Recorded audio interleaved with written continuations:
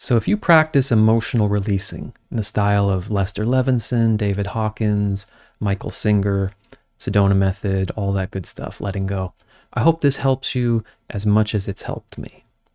I'm calling this if you're thinking you're not releasing. And this can be a subtlety or a nuance. I'm going to assume you already have some experience with the practice of allowing feelings to come to the surface and not pushing them away, but surrendering to them, allowing them to move through. I like to say, taking your hands off of the emotion rather than trying to force it out of awareness. When you get some practice with that, what you might start to notice is as you let go, and you can even try it a little bit, just relax and release, as Michael Singer might say, into your experience right now. And as you do that, as you feel any relaxation in your body, or there's a charged topic that comes to the surface, see if as you relax or release it all, you get to a certain point of that, and then the mind's commentary starts coming in and saying whatever it's saying, right? Like, oh, it's images about what you're letting go of, or wow, that's a good release, or I'm having trouble releasing this, or connecting all these different teachings, right? All these different places that your mind might go.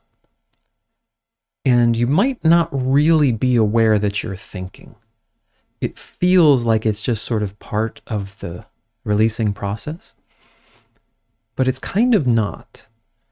You'll notice there's a very clear distinction, if you really tune into it, to the physical, visceral, emotional experience of relaxing, of surrendering into the moment, which has like an energy, a flow about it that's different than the act of thinking. And it seems as though thinking, not just the appearance of thoughts, because you can't necessarily control that, but like you become engaged. Your attention goes from the continuing to relax, continuing to go deeper into that experience, to kind of jumping onto the train of the thought or the commentary. So test it a little bit. See if as you start to relax or as you start to sink into your experience or begin to take your hands off that emotion, there's a certain amount of energy, and then you start thinking. To me, it seems like the thinking is a way of pumping the brakes to keep you in a zone that's not going too far into the experience, right? Whatever it is. Just play with that.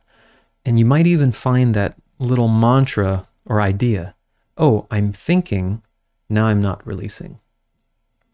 It can happen in literally less than a second where, okay, some release and then whatever.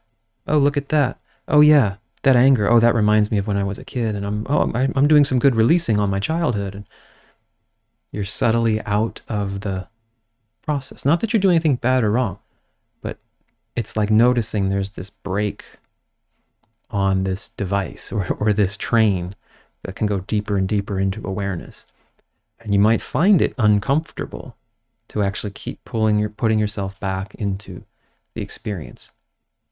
My inclination is that the people who go really far with this, and even masters and such, is they just can kind of ride that all the way. There isn't the automatic re-identification with thought. It just sort of truly moves into completion of whatever that is. So as I'm experimenting with it, I'm finding it deeper, finding it takes the releasing deeper. I'm finding where my own blocks are, where my own breaks are that say don't go past here. And it's very fascinating. Let me know. I hope it's not too abstract. I hope you're able to experience this and play with it. I'd love to hear your thoughts and comments too, if this is something you're noticing or if it brought anything into awareness. All right, I'll see you next time. Thanks so much.